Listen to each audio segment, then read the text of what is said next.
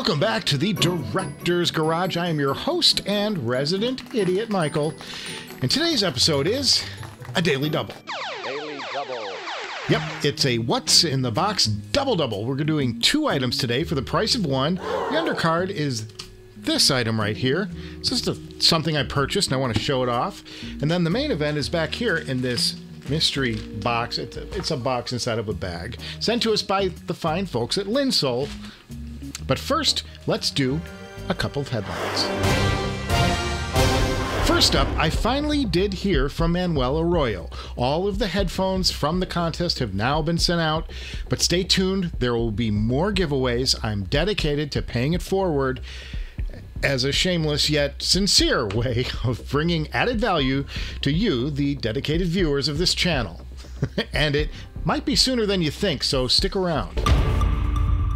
Next, I want to give a quick final word about the Focal Radiance from the last episode, the sound check. Now, after I dropped that episode on YouTube, we opened a discussion about ear pads in the comments below the video, and the one thing that came up was perhaps trying the idea of trying a different ear pad with the Radiance. Now, it just so happens I had forgotten that I had purchased a bunch of extra ear pads when I bought the Utopia that you know I absolutely love. Now, the Utopia was purchased used, and then in the age of COVID, I thought, well, maybe a fresh pair of ear pads was the better way to go. That said, I changed out the ear pads on the Radiance to the Duconis, which are firmer and keep the headphone further away from your ears. Not only are they more comfortable because you don't have the plastic touching the outside of your ears, they also sharpened up the detail, which I described as adequate but not impressive. It got much better.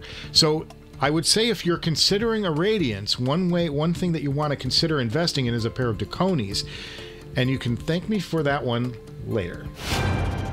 Also note that in the Director's Garage sale, which I put in the comments below the video, I'm selling off this guy, the Hugo 2, the Chord Hugo 2.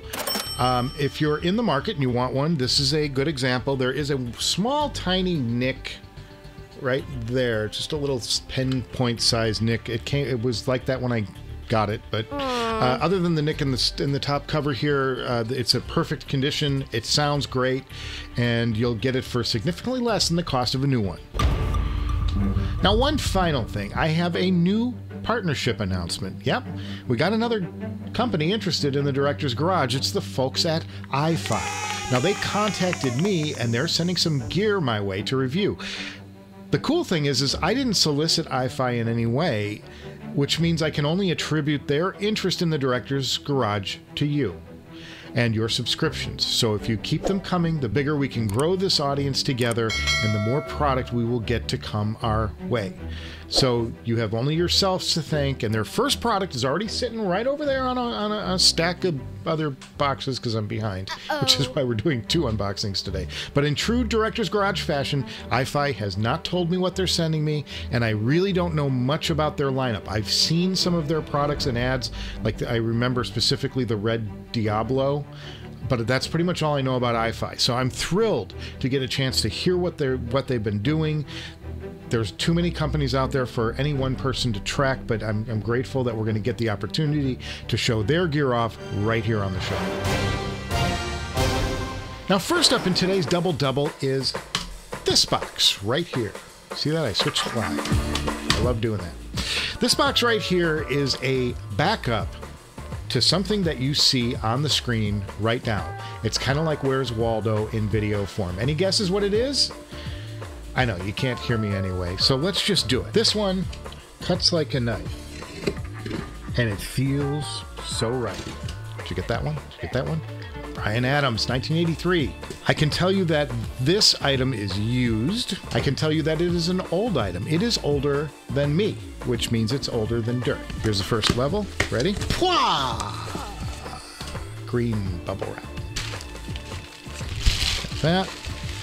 And we get down to the, oh, this is it. This is the whole thing right here. You ready? You're going to see it in a second. And wow! Look at this. Look at this. Look at this beauty. This is the Shure 55S microphone. Yes, the Shure 55S. This is a microphone that was built in 1954, this particular example. There's a date code on it, or a serial number that's a 5424. It would probably be the 24th mic, built back in 1954. And it says Shure Brothers Incorporated, Chicago, USA. I am a native Chicagoan, in case you haven't noticed from my stupid accent and all of the Blues Brothers stuff I did. Huge Chicagoan, and transplanted to LA. Now, I thought that this was the coolest mic ever. This was the coolest, well, next to the RCA 77DX, which I love the tone of. This microphone is most associated with Elvis on stage. It was a mic that Elvis used on stage, and it's just an instant classic, and this one is ancient, which, you know, I appreciate that. Well, I bought this product because first, it looks really cool, and then second of all, I just wanted to hear what it sounds like. You know, I'm stupid and curious. And then finally, you know, this ribbon mic is delicate, and I may have to send it in at some point to get a refresh, just a tune-up, nothing dramatic. And I thought that this mic would make a great replacement while it's gone. Yes, I have fancier microphones, no question. I have all kinds of stuff. But I'm kind of a vintage guy, you know, I collect records, and this thing just sort of fits my style, you know, I love it. Now, the Shure 55S is a dynamic. It works very much like a traditional speaker in reverse. Now, it works very much like two other very famous classic Shure microphones, the SM57 and the SM58. This model was introduced in 1939, making this an 80-year-old design. How cool is that? Now, the first original models of this were even larger. They were about 40% larger, and it was called the Fathead model, which was even cooler, but the frequency response isn't quite as good. They improved, made a huge sound improvement when they came out with the S model in 54. I think it was 54. You always see artists holding it like this, like Elvis, and talking into it. You like my Elvis? And that's because this is a Unidyne with a Y. It's their kind of branding, but basically what it means is it's a unidirectional mic, and it was one of the very first ever made. Prior to this, microphones captured sound in 360 degrees. This one only captures the sound from the front side of the mic. By the 1950s, this was the most used microphone in the world, and we're going to go hear it right now. In fact, I got an idea. Let's try this. I'm a little rusty. Let me try one more time. This is getting embarrassing. One more. So what do you think? Is this thing on? Let me know what you think of the sound in the comments below. Probably sounds a little bit on the tinny side, I would think, compared to the DX, the RCA. The RCA is a ribbon. It's going to have a really beautiful natural sound to it, and this one is more of a stage mic. It's probably going to give you something a little more on the hollow side of things, I would think. But you know, it was a fun purchase, and there were so many of these things made that they really haven't appreciated, like say that RCA has, or other mics like the Neumann U47, which will run you upwards of $25,000 for a pristine copy. This one was a few $100, and it's just not much at all, but I just think it is really cool, even if you're giving up a little bit of the fidelity maybe to enjoy it. So we'll stay with this mic as I go into the next what's in the box, and this is a package here sent to me by Lillian Dang and the fine folks at Linsoul. Now, Linsoul.com is your hookup for the best of what the China market has to offer in IEMs, cables, and even some over-the-ear headphones. But the China market has really changed the IEM playing field. They have brought upper tier sound down to an affordable price, and Linsoul is leading the way with brands like Thieaudio and Canera, and I am thrilled to have them as a partner. They were one of the very first brands. In fact, they were the first brand to step up, and I can't say thank you to them enough. I was good, she was hot, stealing everything she got. I was bold, but she was over the worst of it. Got that one? Come on, Chelsea Dagger, one of my favorite songs by the Fratellis. God, I love that band. Inside we've got tape and bubble wrap. I so get excited as we do these blind unboxings. I really have no idea what it is they sent us. Things show up and then you just kind of open it. And I'm like a kid, you know, at Christmas. It's like, what did I get? I have no idea. I think I'm getting down to something, but I don't want to give it. Okay, ready? Oh. The Thieaudio Legacy 4. Yes, the Thieaudio Legacy 4. I don't know much about these. I don't think these are budget. Oh, there's a nice chart on here, though. They look kind of flat. But I don't know much about these headphones. I'm sure there's 4 armatures in there, or 4 different types of drivers.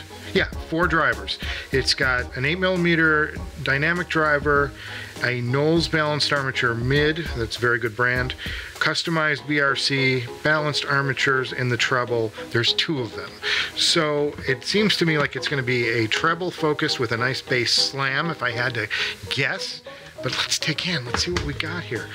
Thieaudio, and I'm assuming this is Thieaudio, but it could be Thieaudio.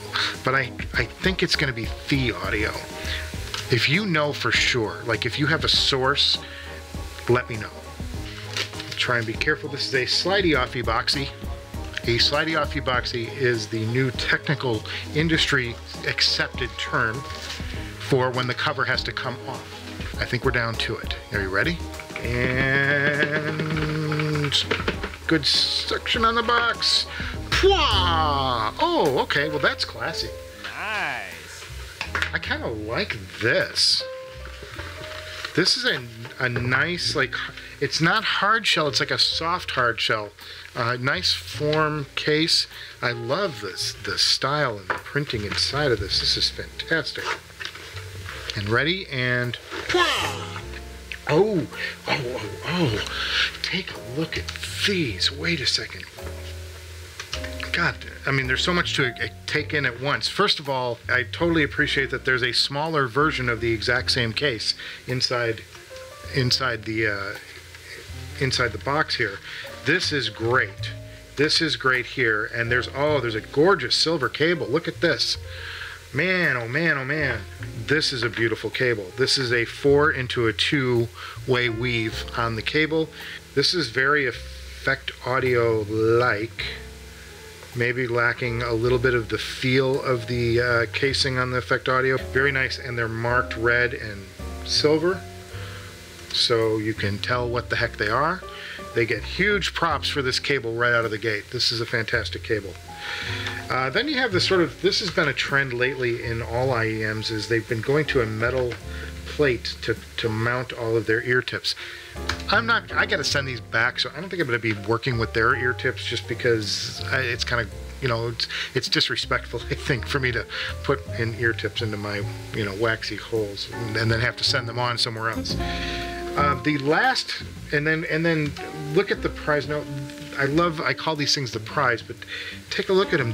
These are really, first of all, surprisingly small, but look how tiny these are. These are tiny little BBs. Holding them up, I'm going to go to the overhead, and there's kind of a creamy pastel-y look about them. They look like swirled paint, maybe. And then they're 2-pin, which I appreciate. There's a sound hole right there. Kind of a swirled paint. These are really cool to look at, and they're not obnoxious and loud, which I appreciate. They could have gone with a more obnoxious pattern, and they didn't. So let's pull out my box of tips. Okay, before we go any further, let's just quickly, there's an instruction manual which just shows how to put them in. And there's some English language in here, which is good, because sometimes they don't do that. And then there's a warranty card.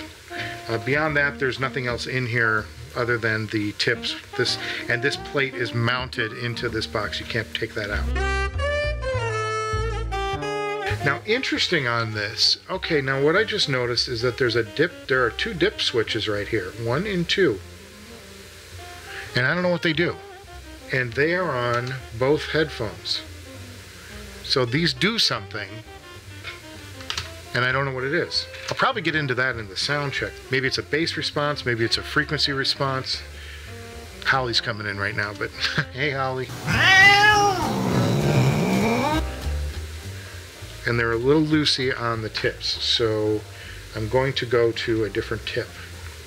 Okay, these are the Sednas. Oh, this is better. Now I got a good seal. Okay, so we need a player. I'm gonna go with the tube setting off the bat. Very crunchy top end off the bat. Excellent imaging. I like what these are doing. They don't sound like they have a lot of bass though.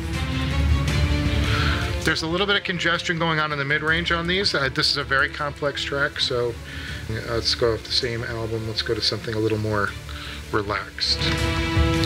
This is One by U2. These are very top-end focused. Okay, there's a great sparkle on the top end of these. I do sense that there's a little bit of congestion going on. They don't have the speed of some of the other headphones, the IEMs I've heard, but they have full range and they're beautiful. I'm gonna go to something with a little bit of slam. This is Kiko. Okay, there is a sub bass present, there's no question. It's not elevated, but it's there, because I am getting some slam out of these. They're a little 64 audio-ish in presentation, but very bright top end. But musical, I like these. I like these. I don't think they're the last name in detail. I think that they get congested, but the range is there. It's kind of a winning sound, V-shape. A little on the bright side. If you like a little more oomph in the treble, this is going to be a good headphone for you. Not my personal preference overall, but it sounds pretty good. This would make a great shootout with the Blessing 2 or the Moondrop Starfield. They sound really good. They're growing on me as I'm listening to them a little more. The tube probably helps them. Let's take the tube off and see what happens. So they focus up a little better. So not a bass head headphone, but it's got presence in the bass, which is a great thing. I think that's fantastic. Let's go to something else. Oh, pop music, very nice. Listen to Lord Royal. Oh, these are beautiful. These hook up with pop, hip-hop, anything like that. Royals is an experience on these. This is fantastic. This song's hooking up. This is one of the best plays of Lord Royals I've ever heard. This is gorgeous. Okay, so I'm kind of conflicted because something about these say more like $200 range, like they're in the meze sort of area, but the sound is up there with the Blessing, so it could push higher to 300 on these. It wouldn't surprise me. They're just bright. If you don't like a bright, crisp treble, these aren't going to work for you. But Southern Harmony Music Companion, Black Rose. Good crunch on the guitars. It just might be a little overemphasized for my taste. But there's a good presence there. It's got great imaging. Not as good on the rock because the bass isn't, it needs a little goosing. It needs a little presence. Yet it lights up with that Lord track, which I can't quite explain. But a standard bass guitar is just kind of buried in the mix. Anyway. Okay, I'm going to stop here. I mean, we'll leave something for a sound check later, of course, and maybe a shootout. This would be a fun set to do a shootout with. Now, my thoughts are, if you, first of all, they're beautiful. I like that they're small. I like that they're comfortable. They fit my ear well. I had to go to a slightly larger ear tip which was unusual for me, but that's okay. It worked out. I got a nice seal. These things, the bass lights up on certain tracks, but it's not dominant. These tend into the brighter side. I will say that Pop right off the bat caught my ear. The Lord track hooked up amazing with these headphones. It was quite an experience. Very impressed by that. The rock stuff was maybe not as good because it just doesn't push those frequencies where there's a regular standard electric bass, and that's essential in rock music. I need that thump, and I need that bump in the bottom. So and if you're interested in what songs I was just listening to in that first impression section, you can go to my Instagram page at Director's Garage, and you can find out all the info about the tracks that I was just playing. I'm going to jump onto the website right now of Linsoul. I'm going to be conservative and say 250 range.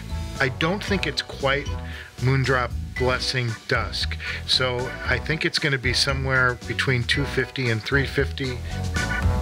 $195. Wow. Well, that's quite a set for $195. These impress, and I would love to hear them against the Starfield, the Moondrop Starfield. I think that that's something we should do. For $100 more, this might be a worthy upgrade in price. I'm not sure it's going to compete with the Blessing 2. The Blessing 2 the Dusk version seems to extend very deep and give me that bass lift that I kind of look for. But there are things that I did hear in this headphone that did impress me. I think you can safely expect a full sound check and a shootout as well. I can't thank Linsoul enough for sending the Thieaudio, they still haven't told me, Legacy 4 this way. Linsoul's a joy to work with. I can't say enough about that company. Now, if you enjoyed today's episode, I'd ask you to consider subscribing to the channel. We keep things kind of light around here, in case you haven't noticed. We're not too rigid. We're not too crazy with graphs and charts and stuff. We just like to have some fun and share our thoughts about sound and music. It won't cost you much but a calorie to click the subscribe button with your finger there. So make sure you stay up to date on all that we're doing around at the Director's Garage. Now, next up, we have a few unboxing episodes. We're kind of hitting this string of unboxings. It's going to be unboxing month, maybe. What's in the box? Some of these are going to be blind. Some of these are going to be known. I have a headphone that I bought about a month ago when it first came out. That's coming up next. I've been busy with other products. I just haven't been able to get to these. It's an over-ear headphone. It's getting a lot of buzz. Can't wait to unbox those and take a listen. I gotta admit, speaking of over-ear headphones, these Meze Empyreans are growing on me by the day. I hope this microphone is worth it and working. I'm getting levels, so I know I know it's good. I just kind of, sorry, squirrel. But I am listening to the Meze a lot. It continues to impress me and grow on me. These are easing their way into that sort of long-term area. I think I'm going to have these for a while along with the Utopias. Now, we have another Audio 46 unboxing coming up. Those folks always manage to send something exciting, thanks to Tony over there.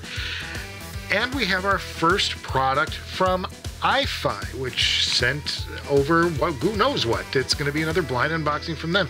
I can't wait to check out what they're doing with their gear. I just know that they do amps and they don't do headphones, so that'll be an interesting, more of a techie review probably.